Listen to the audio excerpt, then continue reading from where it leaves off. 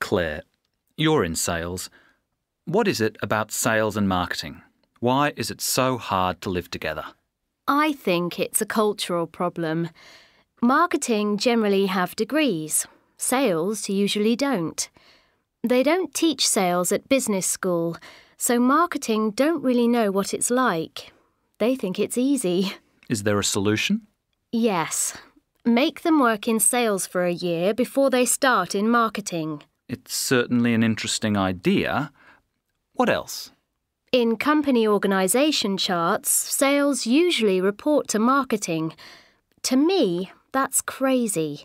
Marketing are supposed to support sales, not the other way round. So you think marketing should report to sales? Yes. You could save money that way too. Marketing waste a lot of money on things that are of no help to sales. What sort of things? Advertising, brochures, trade shows. I see. Is there anything else? The other big cultural difference is pay. In sales, we're paid commission.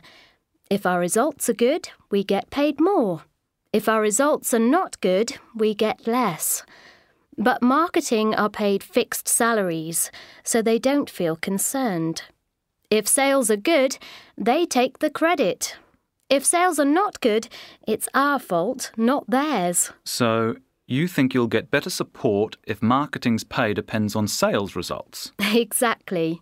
Well, thank you, Claire. That's an, interesting point of view.